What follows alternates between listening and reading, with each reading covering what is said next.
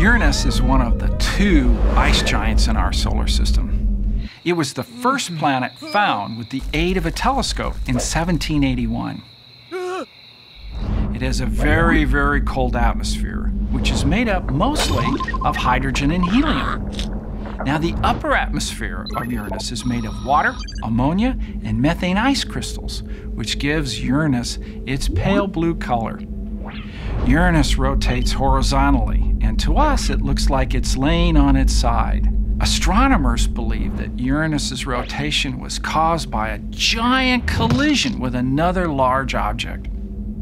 It takes Uranus 84 Earth years to go around the sun.